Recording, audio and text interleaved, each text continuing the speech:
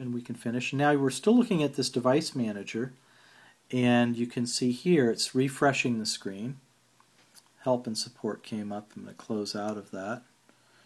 And it does say that there's an error for the device, so maybe the adventure is going to continue here.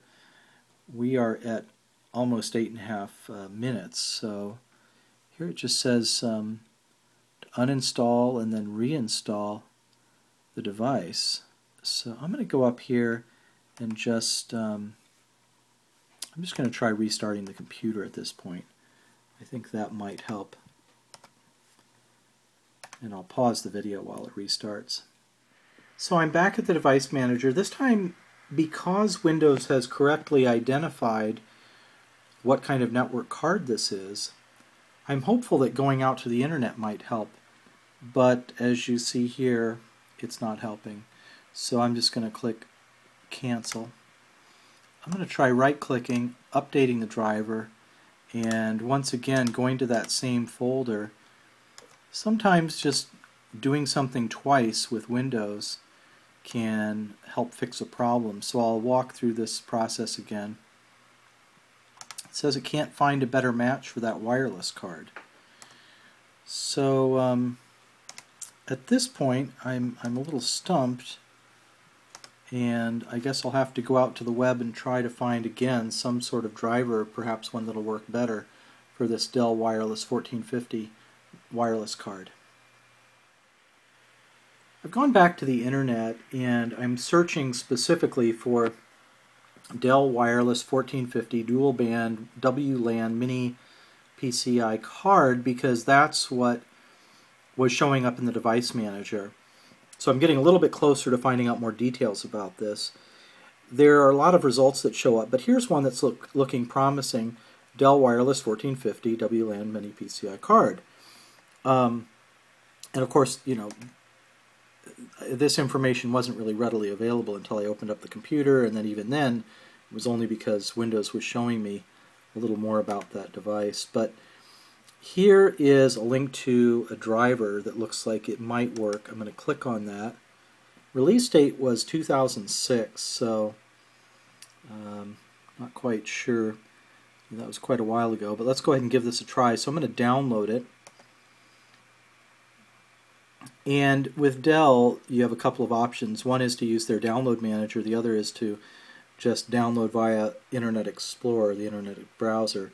I'm going to choose the second option. I just want to get this downloaded to the computer and saved out there. Interestingly, the number I think is different. R115321.exe. Notice here, it's a different number. So I'm once again going to go ahead and put in Dell wireless in this case to differentiate it, and I'll type in new so I can quickly find that later. Now I have 3 different wireless drivers that I've tried in this, and maybe third time's the charm. I'll go ahead and save that, and it's about 48 megabytes. Once that's downloaded, I'll try installing it. I'll pause the video at this point.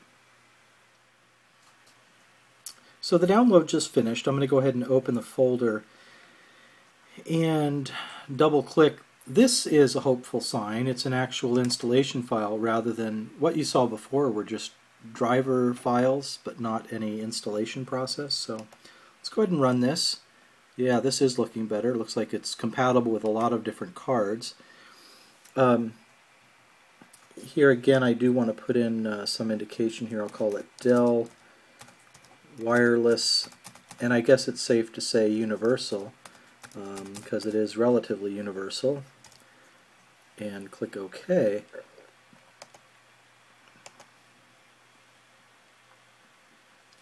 What's nice about these actual setup files versus just drivers that are out there is instead of having to go through the device manager and point to specific files that you want that piece of hardware to be using, the installation process can usually do a better job of getting all that done.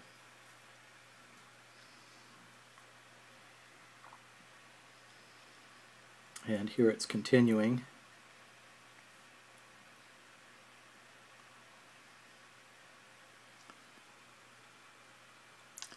So now we're going through an actual setup process. I'll click Next.